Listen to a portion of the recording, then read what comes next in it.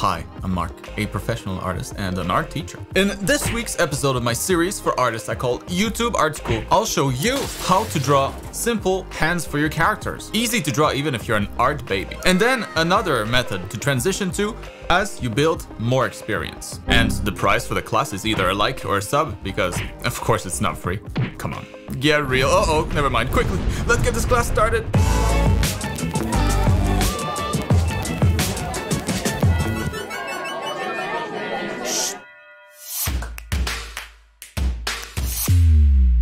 Alright, class is in session.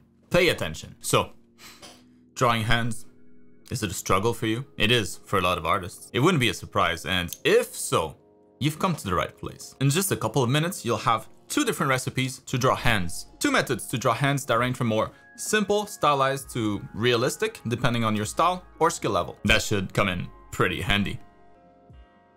So, we'll start with simple hands. Good for more like cartoony style, but also a lot easier to draw. Now, since we're starting easy, that will go for the hands, of course, but also for the gestures or the poses of the hands. We'll try to focus on typical angles that you'll draw the hands from. You know, like the top of the hand, the palm, the side of the hand, the fist. And then from there, we'll be able to expand into more complicated poses and perspectives. Anyways, I'm getting ahead of myself. Let's start real simple with a wrist, the palm, and the fingers.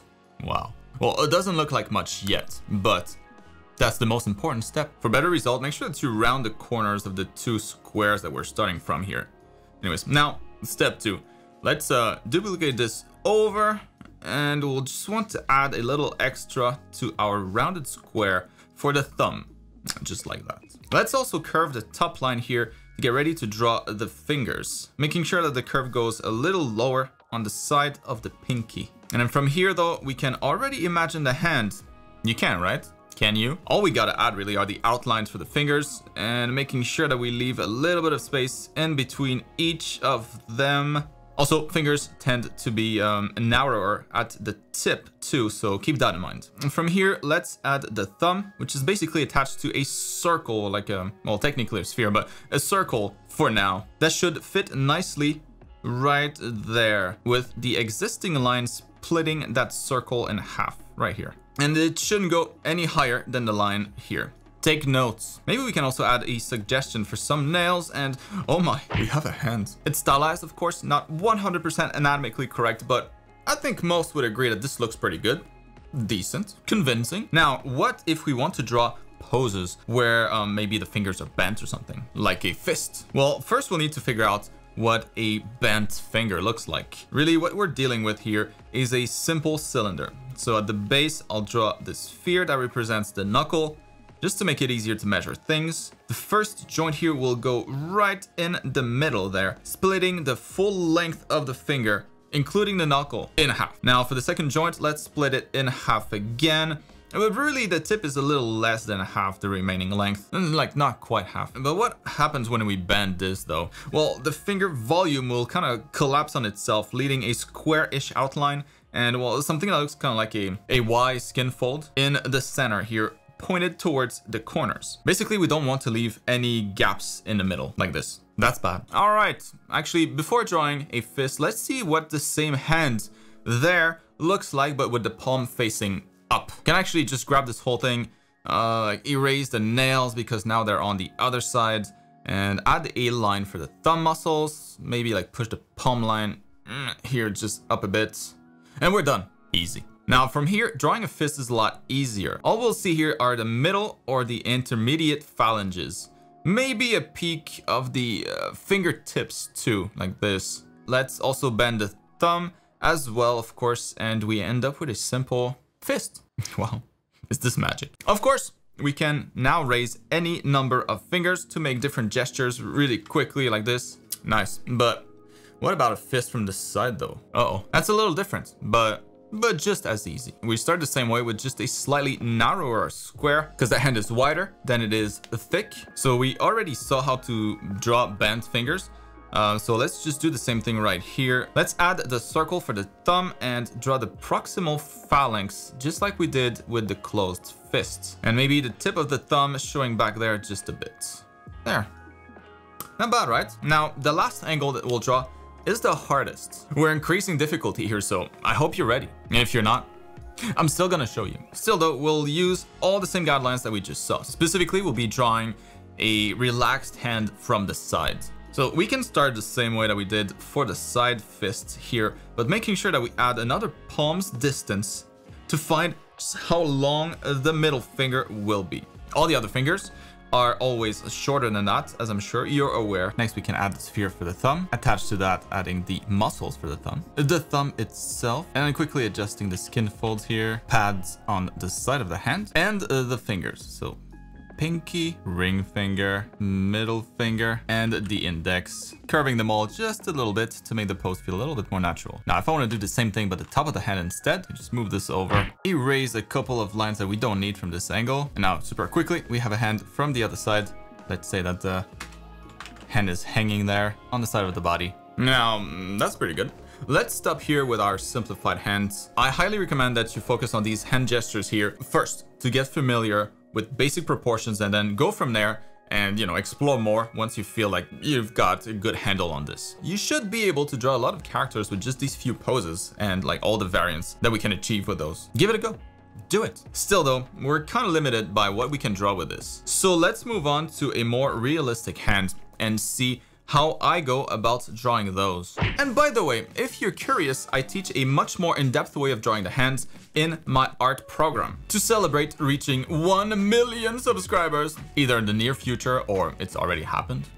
Who knows? Check the coupon in the video description for the biggest discount that I'll have all year on my art program. The program is a complete art education online from home, where we learn exactly the same thing that you would in a traditional art college. Well, actually, a lot more than that. I have well over 9,000 students now, so you'll be joining a large community of artists that all share the same passion as you. It's awesome. It's like a tree. The coupon is valid until the end of the month, so don't miss out. It's a rare one. Now back to drawing hands. To draw more realistic ones, we'll have to start thinking in 3D with volumes instead of simple 2D shapes like what we've been doing so far. Before we look at the hand volumes though, let's quickly go over the updated shapes that we're dealing with here. Then we'll turn those into 3D, one thing at a time. So drawing the hand from the top again. Let me show you some of the guidelines that I personally use or just keep in mind when drawing more realistic hands. With our Skelly reference there, we'll be able to better understand how this is built. And by the way, when I was talking about phalanges earlier, this is the proximal phalanx, the middle phalanx, and the distal phalanx. Now you know. So anyway, the hand shape for our more realistic hand will look more like a cup shape rather than a square or like a rounded square, but otherwise it's going to be fairly similar with the added section for the thumb here. I'll just add a couple extra guidelines to help measure like the distances better and figure out where the folds in the palm of the hands should typically form, like when you deform your hand. With the base shape done, let's quickly add the knuckles in there, even though we'll erase those later since, well, this is the inside of the hand. We normally wouldn't be able to see those anyways. They should all fit nice and snug in there. And from here, we can take this length and use it to measure the middle finger,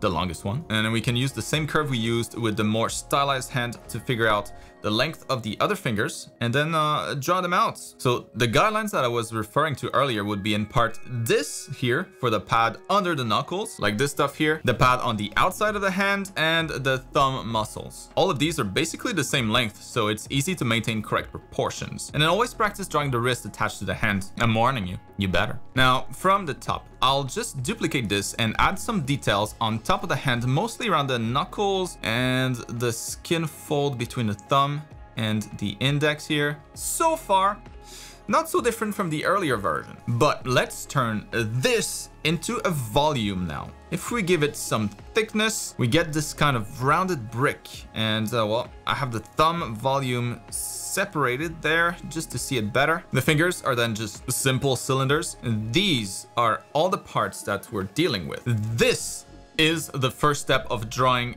anything, the construction stage. We start with simple volumes and then slap on the details.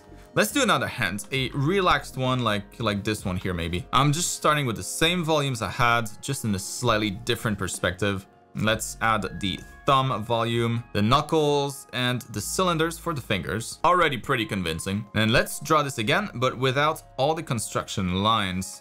The nails, and voila. a relaxed hand. For the details though, don't hesitate to rely on photo references or like your own hands. Don't wing it. Anyways, let's do another one with foreshortening this time. A lot more complicated, at least it might seem that way. But you'll see, once we construct it, it's not that hard. Starting with the same base volumes for the palm and the thumb, if both were kind of laying flat on a table. Let's not forget the wrist here. From here, we add the fingers like we did previously. Just good old cylinders, foreshortened, with each of the fingers pointing in slightly different directions. And already we have a base hand. Now it's just a matter of adding a few details, more or less, depending on how realistic you want it to look. And we're done. Wait, no, we're missing nails. Nails are curved on the surface of the fingers, so we just gotta make sure that we orient them in the same direction as the cylinders that we use to construct the fingers. Not like this. Ugh. Now, I just want to mention that this particular angle is not easy. Just like we saw in the first part, start with simpler, more like common hand gestures. Practice getting good at those first before you try and go for more extreme hand gestures and like perspectives. One thing at a time. Small incremental steps towards complexity. That's gonna wrap it up for this week's class. Hope that was helpful. Now I gotta hand it to you if you made it this far. You're a good student and you deserve a freebie. You can grab my main brush pack that I use daily for absolutely free in the video description if you haven't already. It includes the brush that I was using for my drawings today, the legendary line art brush. Also, if you have any requests for future subjects, don't hesitate to suggest them in the comments. And of course, let me know if the content today helped in any way. Drawing hands is hard, but at least now it's not as hard after watching this, hopefully. Anyways, make sure you're subscribed to be on time for next week's class, or else